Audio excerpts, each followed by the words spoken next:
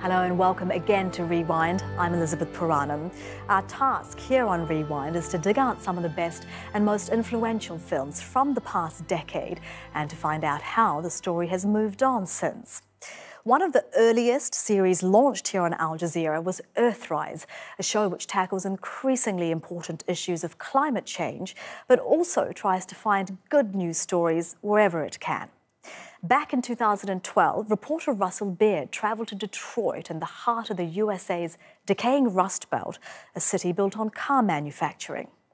He was on the trail of a growing urban farming movement aiming to change the face of Detroit and reverse decades of decay. Rewind recently returned to see how their movement progressed, but first, let's take a look at Motown to Growtown from 2012.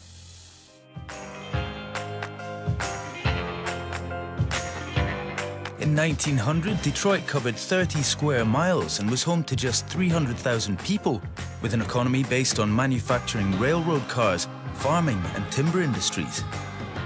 Thanks to the introduction of the mass assembly line, by the 1920s, Detroit was the world capital of automotive production and America's fourth largest city. 50 years on and things were very different. The major auto companies moved their factories out of the city to the suburbs, and the workers followed. Meanwhile, the city's racial tensions were exploding into some of the bloodiest race riots in American history.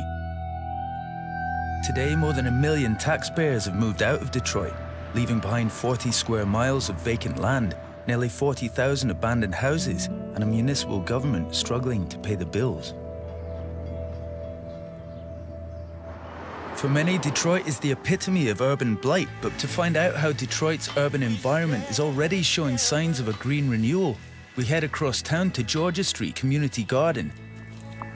Set up a few years ago by Mark Covington, urban farming pioneer and local hero. Mark, hi man, how are you? You didn't have to leave the neighborhood when I was younger. It was a car dealership on down the street. We had restaurants, clothing stores, shoe shops.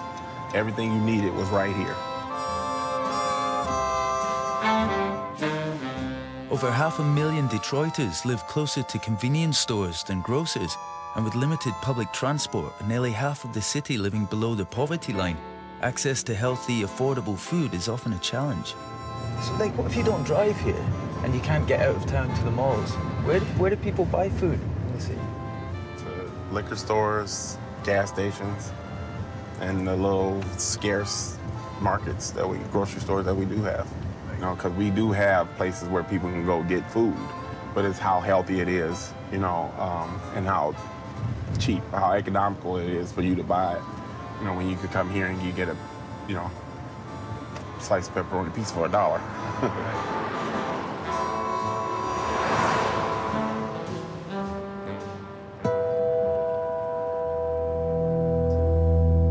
All this used to be houses. This is just a vacant street grid right now. This is incredible. 10 vacant lots or vacant houses to 1 inhabited house. People move to the suburbs for a better life. And the more people move away, the less tax base we have. The less tax base, less income for the municipal government. Yeah, when people don't realize what a tax base really means to a city, you know, as far as getting things done and having money to work with. So a lot of things we have to do on our own, and that's even policing each other and cleaning up after each other.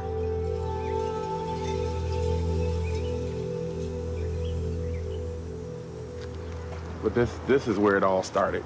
I had lost my job in December of 2007, and I had to move back home on Georgia Street with my mother and my grandmother. And I came out when the snow started melting, and I saw all this garbage and trash piled up on the curb, and in the process of cleaning it up, I said I need to put some food here. And out here, you know, working, start talking to people in the neighborhood and finding out that a lot of us were struggling. You know, our senior citizens were trying to choose whether they were going to pay for their food for the month or buy medication. and I decided to make it bigger. Everything I've done, I've tried to engage to the community. But it's easy for me because I know everybody, so. Have you had much help here in the garden from the city? Not really, other than, because technically having a community garden is illegal still. In the city of Detroit. Yes, growing food is technically illegal in the city of Detroit. I got family that live in like Columbus, Ohio, and friends that live in Mississippi, which is a farming state. And they're like, you growing food in Detroit? Yeah, I'm like, yeah, right in the middle of Detroit. You got goats and chickens in Detroit? I'm like, yeah, right in the middle of Detroit. So. I can hear them actually in the distance. Is that your chickens? That's a pheasant. That's a pheasant? Yeah. You grow pheasants as well? No, that's the wild pheasant. What? Are you joking me? Yeah, we got pheasants, rabbits, fox. If you took a shot right here and went right across the street, it looks like you're in the forest. Are you a farmer now? When people ask you what you do? Yeah. They say what I do. I'm an urban farmer. Mark Covington's not the only urban farmer in Detroit. In fact, he's part of a growing movement. When I started, I was growing seedlings in the house. My dining room, my living room was full of plants. Somebody sent me an email saying that there was a meeting of gardeners, and they were telling them about the different resources that they offered. It felt like a weight was lifted off my shoulders. Wow. I was like, oh, yes, I don't have to do this by myself, you know. Mark's taking me to Earthworks, a highly productive urban agriculture and education hub that supplies would-be city farmers with everything they need from support to seedlings. Morning. How you doing? I'm well, and yourself? You know, the idea is to be able to have a space where folks can learn how to grow food at a level that would be for their own economic interests. So if they were trying to grow it to start a farm where they made money, or if they were trying to grow it at a scale in order to provide a really nice amount for their family. Could I introduce you guys real quick to, this is Russell? Yeah. If we could find him a spot. This is part of Earthworks agricultural training program, and we're learning to be urban farmers. So what are we working with here? This is pak choi. I think that's a good one. That's got some good roots on it there. Good root. I got into it because I have young children. I wanted to be able to grow food because I think that growing your own food is one of the most revolutionary acts you can participate in. And I also have a small vegan catering company, so wow, okay. Trying to grow for production purposes. You want to make a business out of this? Yeah. Detroit is not only unhealthy financially, but with health. And one of the first things that you can do to heal yourself is through your food. So if we do it ourselves, we know what we have in our Exactly. I'm trying to be gentle with them. They're just so fragile, these little things. Well, as Patrick would say, they're stronger than you realize. Really? Mm-hmm. Folks oftentimes think of the gardens and the farm as being what we do, but we see it as being more like the canvas upon what we do our work. That really the work is about people. These seedlings will be distributed to over 1,000 families in community gardens all over the city. On the days when we pick up transplants, it's like a carnival. There's so many people. Morning, morning. How you doing, gentlemen?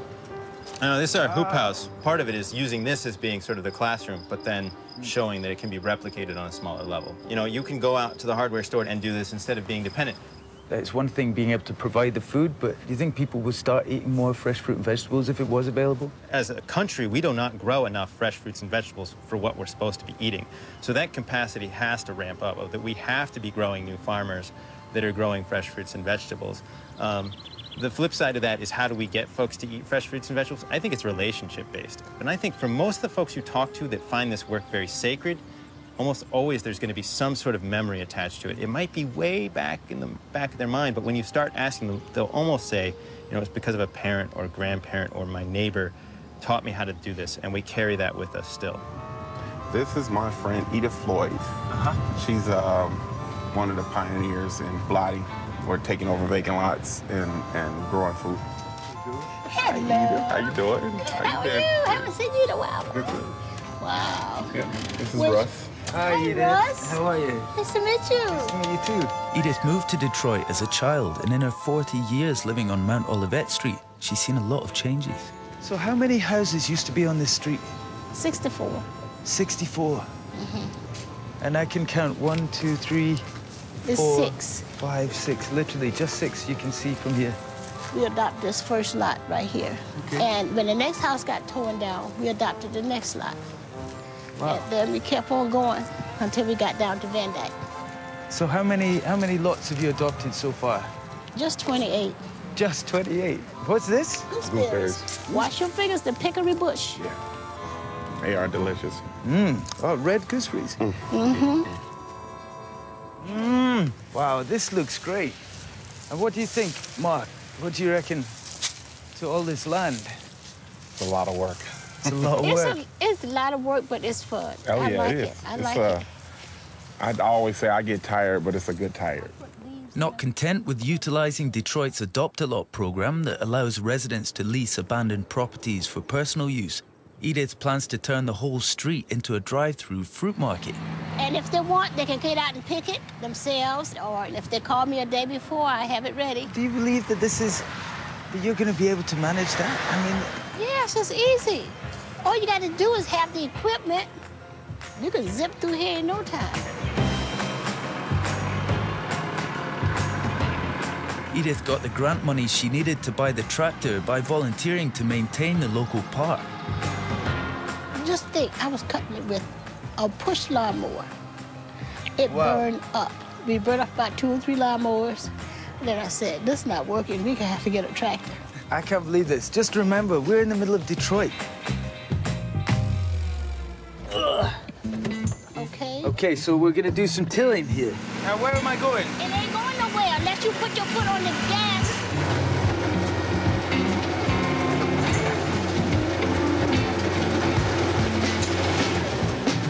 Good. Did a good job. Good farmer.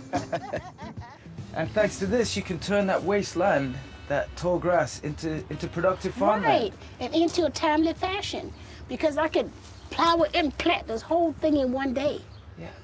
That's how fast it is. And you think there's a real need for that in Detroit right now? Yes, because right now, I can't walk to the grocery store. It's so far apart. You can go to the gas station to get junk, but to get fresh food, it's nowhere around here. At least you got to go 7 miles or 5 or 6 miles. 7 miles. To get the food you need. It's so much land here. Why just let it sit here and go to nothing? I'd rather work with the land than to work against the land. I like to use the land. It's my friend. It feeds people. It'll take care of you if you take care of it.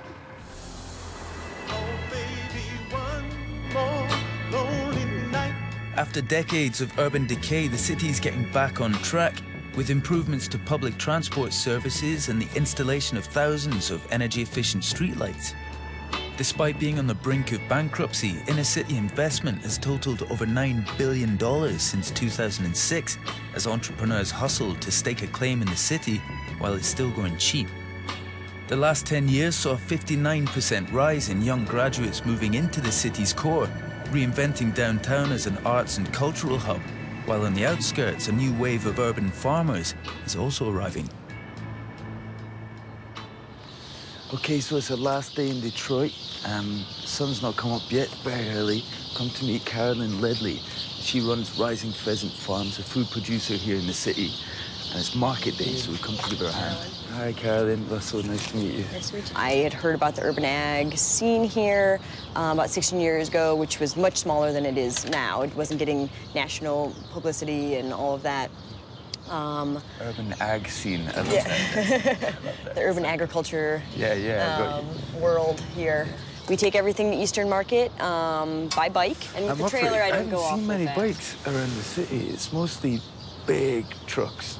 Yeah. Big cars. Yeah. People love their cars in Detroit. I mean, it's Detroit. Yeah, it's still Detroit. People want to rebrand it as this, you know, green place and blah, blah, blah, which is great. And people are kind of taking on that mentality more, but it's still Detroit, and it's still always going to have the big cars until there's no more oil. And then people have to figure out something else. Look at that sunrise. Yes. I've never heard so many birds in the city before.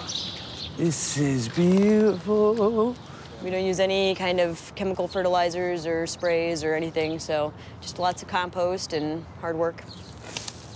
Just kind of give it a tug. Oh, wow. Yeah, so this garlic's been saved in Detroit for about 7 years now. So it does better and better each year because you're selecting the ones that do the best. That's Detroit-grown garlic. Oh, my goodness, I've just noticed your tattoo. Wow, you really love garlic, don't you? Does it match? Yeah, it's pretty good. I think it's that one. They're living some kind of new urban dream here. And who's this little one? Yeah, this is Finnegan. Finnegan.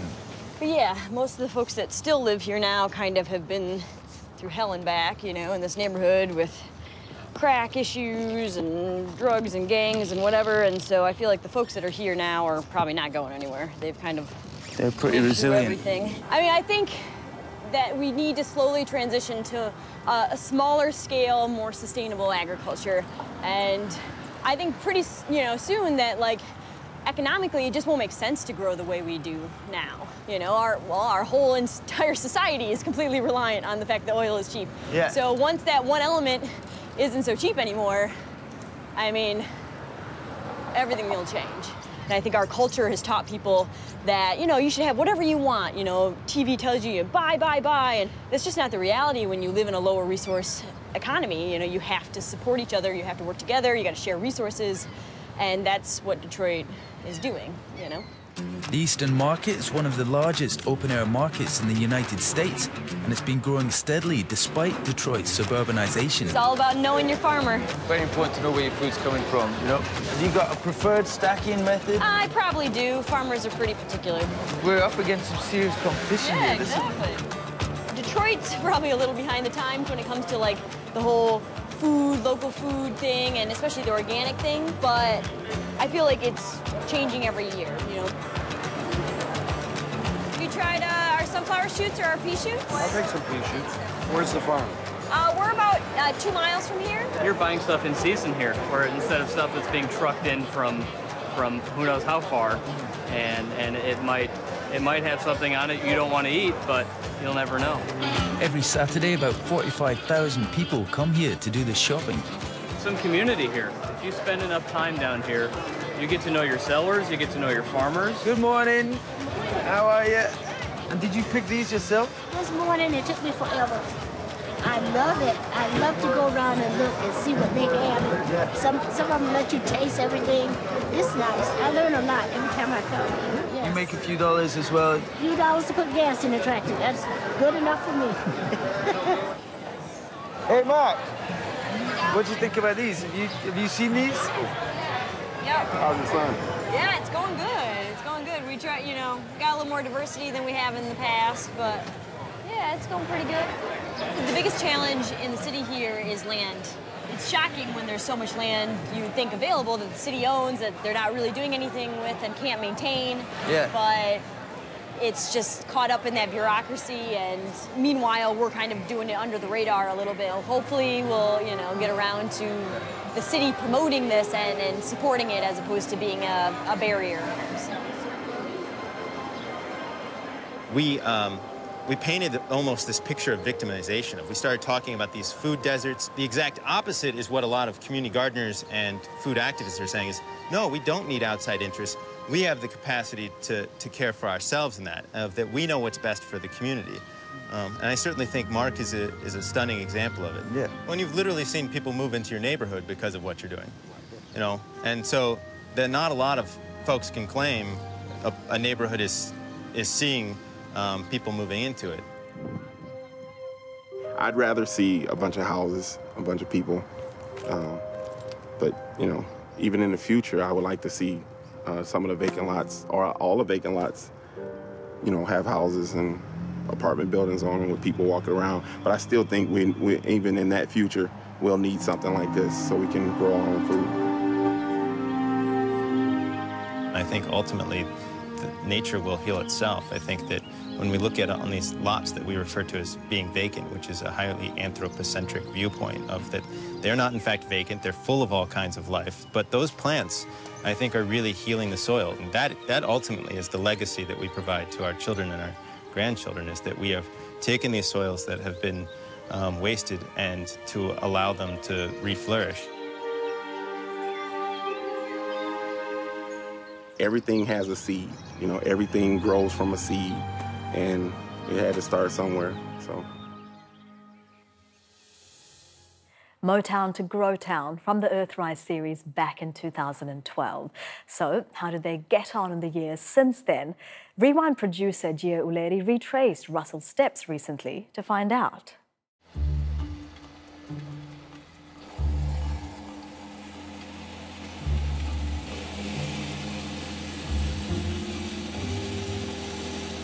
This morning I start at 5. When I can see outside, then I start. I like to plow and I like to work in the garden. 70-year-old Edith Floyd's dream of a drive-through market never came to fruition. The size of her urban farm has grown from 9 lots to 32, and she's also added a large hoop house, so she can now grow fruit and vegetables all year round. We have broccoli, collards, green peppers, and celery. If you don't work, you don't eat. And if you don't work, you get lazy and don't want to do nothing. Work keep me going. I like working.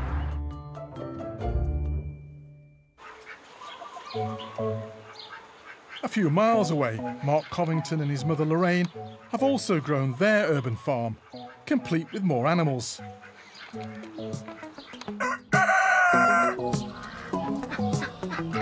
I want to say we only had 8 lots, and now we have 24 that we either keep cut or we grow something on.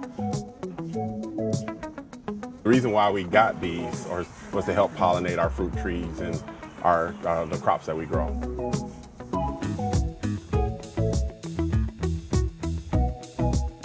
You know, we had beautiful plants, but they wasn't producing a lot of fruit. We easily tripled that when we started keeping bees. Easily. I mean, the last 6 years have been boom. Edith has plans to expand the farm so people can come and pick their own fruit and veg. In the future, I would like this to be a farm in the city. I want to grow fresh vegetables enough that a store would come over and get the vegetables fresh. Edith gets help on the farm via the court system. People can do their hours of community service instead of paying a fine or going to prison. It's called volunteer hours. The people who need volunteer hours, they could come and do their volunteer hours over here because we grow food for the food bank. Many of the vacant houses and lots surrounding Mark's urban farm are still up for sale. However, he's purchased one of them, which they'll turn into a community education centre. In the meantime, they've added a hoop house to their lot so they can grow tomatoes in the winter. So we have a turkey giveaway every year. We do 30 to 35 turkeys and with a basket. So we'll put kale and collards and string beans in with it, along with some other donations that we get. This is an asset to the city, not just the neighborhood, but the city. When I get 110, I want to be on this tractor plowing. Being out here in the soil, learning about health by eating good, it's changed my life. I can't imagine doing something else. These urban farmers from Detroit have not yet transformed Motown to Growtown, but the seeds they and others have sown promise a rich and fruitful harvest in the years to come.